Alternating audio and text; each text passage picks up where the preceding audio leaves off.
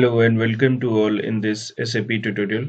Today we are going to discuss how to execute SAP jobs in background because it is very important concept. You should learn how you can execute the SAP jobs in background because due to some for example, if I just want to extract the heavy reports of any module, then you need to execute these jobs in backgrounds to avoid the crash because sometime you will get the ABAP runtime error, sometime you will get the system memory crash flow or anything.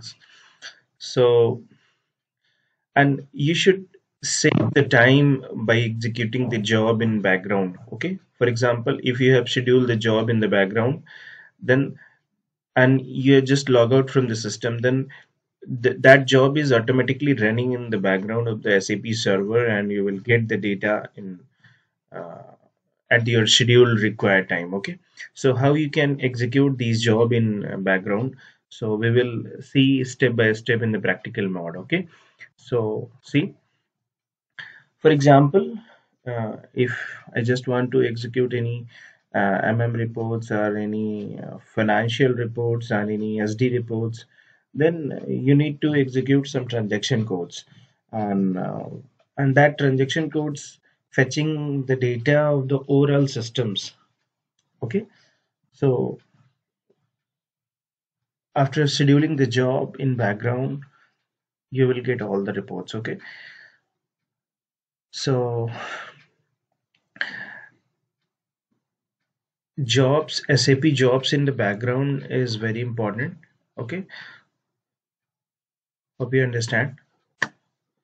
For example, I'm just executing that asset register of our company. So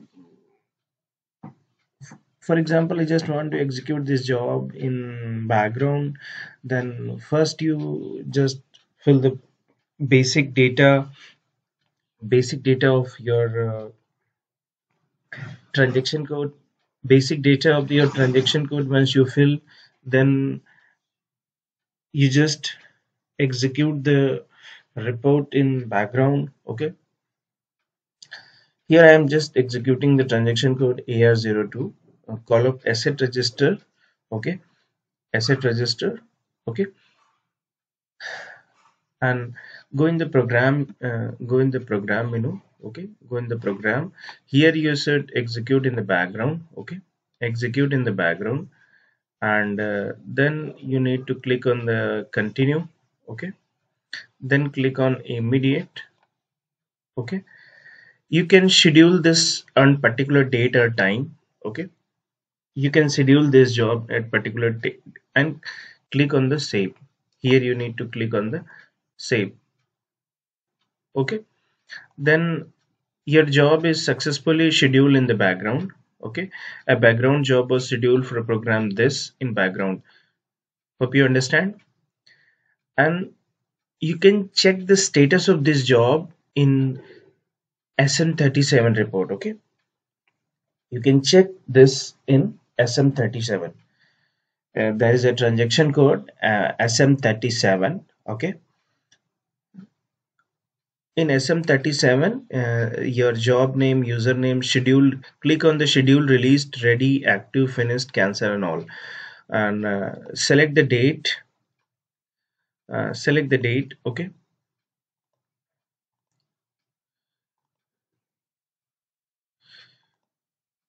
here you need to select the date. Click on the job status, schedule, released, ready, active, finished, cancel.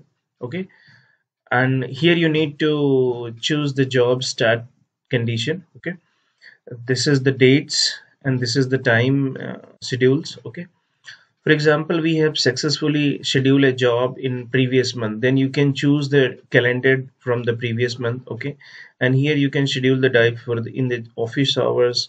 After office hours you can schedule this job. This condition is required when you have scheduled number of jobs. If you have scheduled few jobs, then you can select that maximum date range and time range. You will get the data. Hope you understand.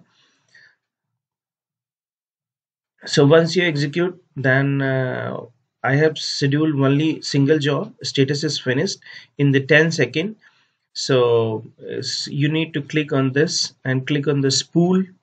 Okay, once you click on the spool and click on the spool number, click on the ABAP list. Okay, once you click on the ABAP list, then the system will generate a ABAP program report like this, and you need to execute this data from here. Okay, before executing this job, you go in the setting and from page to maximum page, because if your reports comprises in the 100 pages, then you need to tick the job in the 100 pages. Okay, then you need to click on this report. Okay, displaying 18 pages could cause a memory overflow, you should ignore this warning. Okay, and this is the record which is reflecting here. Okay, and from here you can extract this data in the local file, and you will get the exact report in the local file. Okay, and this is the way how can you execute this SAP jobs in background. Okay, so this is very important, and you can schedule this job in the background. Okay, and hope you understand, and save this data in the Excel file and you just execute. Okay, so once you save this data, then and you can execute any report in the background. Okay, and hope you understand this process, how we can execute this job in the background. Okay, first schedule the job in the background for your required date and time.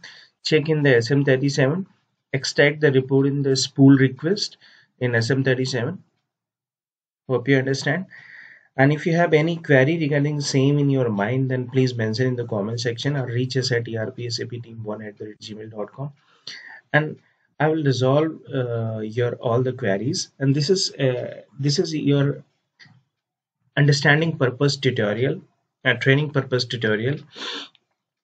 We are creating these tutorials for your understanding, and how you should understand SAP basic concepts, SAP understanding and all. Okay, so thank you, have a nice day, and don't forget to subscribe our YouTube channel for our latest SAP post and videos. Okay, and I repeat again, if you have any query in your mind, please mention in the comment section, and please share this knowledge with your colleagues, those who are working in the area of SAP, because knowledge sharing is very important. More and more your colleagues and friends should understand this knowledge, because if they have such type of the basic knowledge, they will much efficient at workplace, at your workplace in SAP. Okay, thank you.